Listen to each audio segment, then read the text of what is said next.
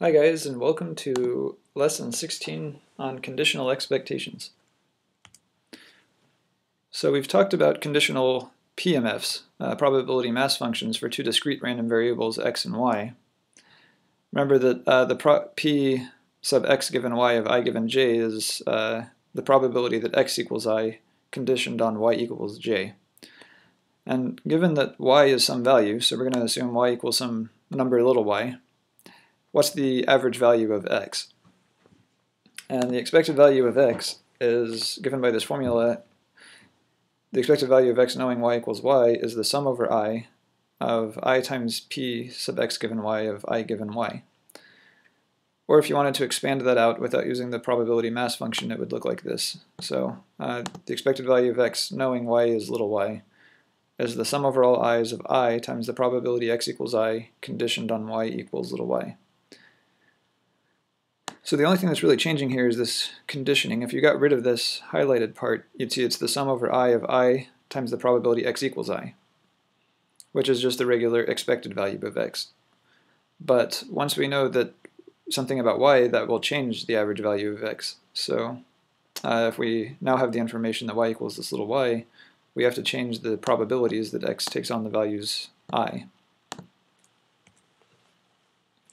So let's look at a couple of examples. If we roll 2 dice and the sum of the rolls is 10, what's the expected value of the first roll? So in general, the expected value of a die roll is 3.5, but that's got to change if the sum of that roll plus another roll is 10. For example, that can't be 1 any longer because 1 plus 6 is only 7. There's no way that 1 plus the second die roll could be 10. So if x is the value of the first roll and y is the total, we're looking for the expected value of x given that the total is 10 of the two rolls, which would be the sum from 1 to 6 of I times the probability x is I given that y is 10.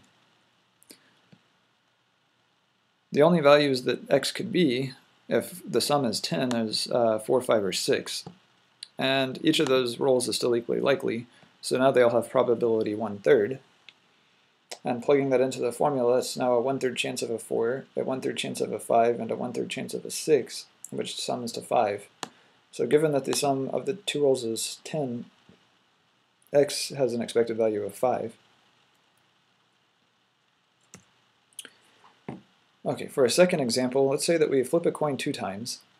X will count the number of heads in the first flip, so it's either 0 or 1, a 1 if we flip a heads in the first flip. And y is going to count the number of heads in the first 2 flips. So it's 0, 1, or 2, depending on how many heads you get in the first 2 flips. So we're going to use the conditional expectation formula to solve for all the values of y. So y could be 0, 1, or 2. And the expected value of x, if y equals 0, this first one, well, y equals 0 means in the first 2 flips there are no heads. So that means the first flip isn't a heads, and therefore the expected value of x has to be 0. If y equals 1, that means that there's 1 heads in the first 2 flips. But that 1 heads could be either the first flip or the second flip.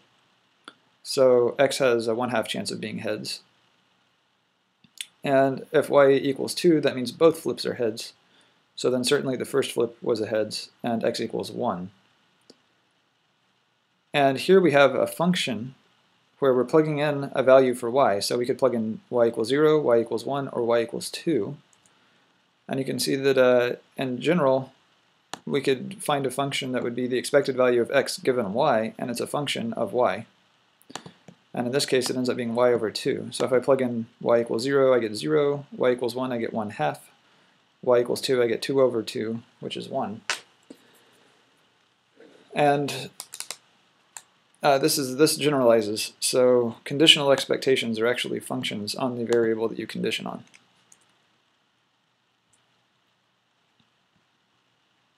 Okay. So what about if x and y are independent?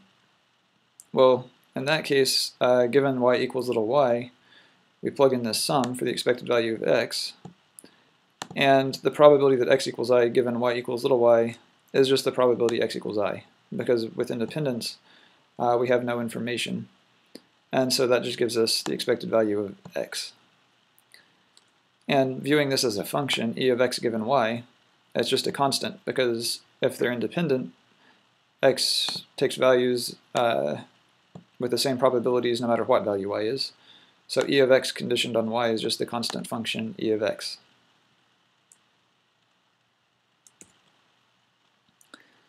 This works the same way in the continuous case, so we've also talked about conditional PDFs, right? F of x given y of little x given little y.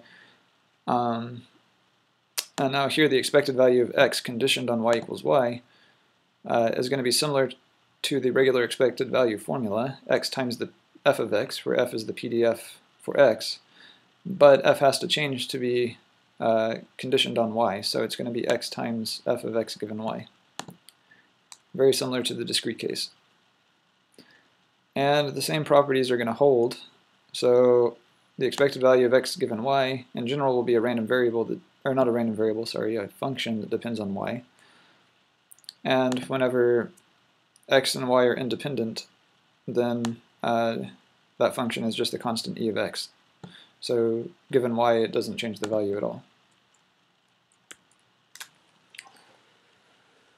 Okay, so for a simple example, let's suppose x is exponential 3 and y is exponential x. So whatever value x takes on, that's the parameter for y. So if we're conditioning on x equals 3, then the expected value of y given x equals 3, remember, if it's exponential lambda, then the expected value is 1 over lambda. So if we have x equals 3, that means that y is exponential 3, and so the average value of y is 1/3. And this would be true for any value x that's positive. So x is going to take on some positive value little x, and then knowing what value x takes on, we could say the expected value of y is 1 over little x. And so in general, as a function of the random variable x, the expected value of y given x is 1 over the random variable x. Okay, well that's all for now. I guess I'll see you